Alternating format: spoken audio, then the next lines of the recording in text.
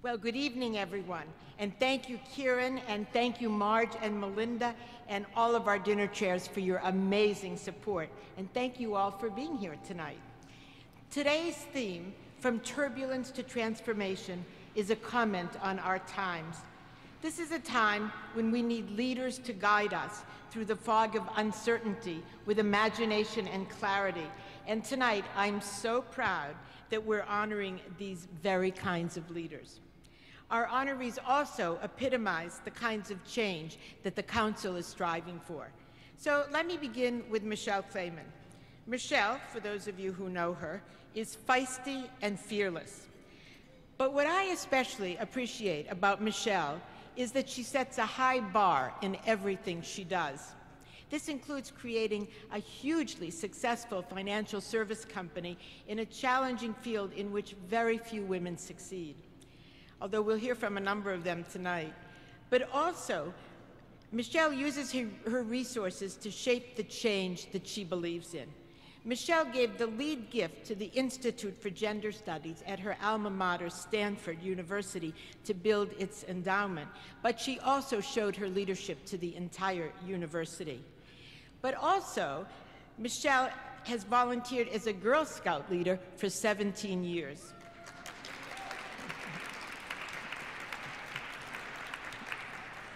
Well, at the Council, in true Michelle style, we're also grooming a new generation of young women leaders through our Emerging Leaders Networks, providing them with the role models and strategic skills they'll need to make a difference in the world. And we're taking the findings from our Women in Fund Management report to the next level through launching a campaign, as you heard from Melinda earlier, with our member center partners to build a critical mass of women leaders across sectors. And I think many of you will agree this is a campaign whose time has come. Edith Cooper, another honoree this evening, also exemplifies the difference women can make as leaders. Edith, who herself has excelled at Goldman Sachs, not exactly a ladies' club environment, is a powerful role model who even seems to have a handle on work-life balance. Heading up Goldman's human capital management and being a leader on the partnership committee, Edith is in a position to help her firm become the gender-intelligent trendsetter in the industry. Next month, we're hosting a leadership summit that will bring together leading experts in our network from both academia and business to chart breakthroughs in retaining and advancing women of color in challenging corporate environments. Our third honoree isn't even a woman, but no one is holding that against him. We're thrilled tonight to honor Matt Winkler, a champion for women's advancement in the newsroom and in Bloomberg bureaus across the globe. Matt is most proud that women have been able to build families on his watch. Matt is also a staunch upholder of journalistic freedom. Like Matt, we at the Council believe that getting the facts out is critical. Just now, we're going live with a new web platform that, with your continuing support, will position us as the go-to source for news, research, and analysis about women and girls. Someone else who's getting the facts out about women and girls is our final honoree of this evening, Melanne Verveer, U.S. Ambassador at Large for Global Women's Issues. Melanne is making sure that U.S. foreign policy places women front and center in building peace, security, and sustainable development. Like Melanne, we continue to keep our lens on human security issues for women and girls and the disparities they confront.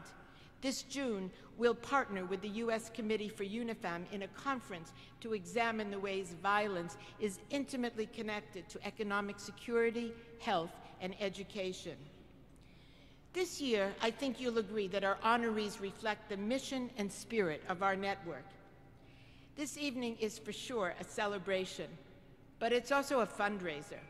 And I want to thank you all for your vital support that enables us to carry out change-making projects throughout the year. But for an organization to be truly effective, it needs the means to quickly and flexibly respond to issues of the moment. That's why I'm very proud to announce the launch of our campaign to create a $5 million endowment with a $1 million lead gift from the Ford Foundation, which we must match. And you'll hear more on this from Allison Bernstein later in the program. Thank you. Thank you.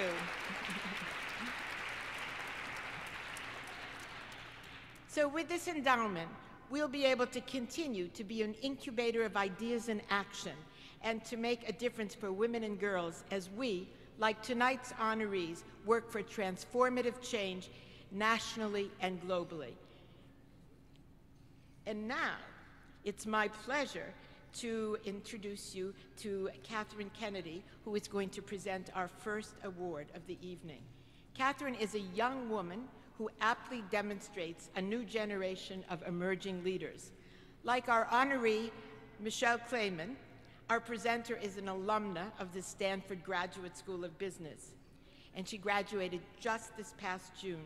She's already carving out an impressive career in the high-pressure world of finance in prime brokerage at Bank of America, Merrill Lynch. Kate got to know Michelle Clayman during her involvement with the Women in Management organization at Stanford. Like her mentor, Kate successfully applied pressure to the business school at Stanford to pay attention to how women are being portrayed and their underrepresentation. So we really appreciate your work, Kate. That is just terrific. Please welcome to the podium Kate Kennedy. And also, please enjoy the evening.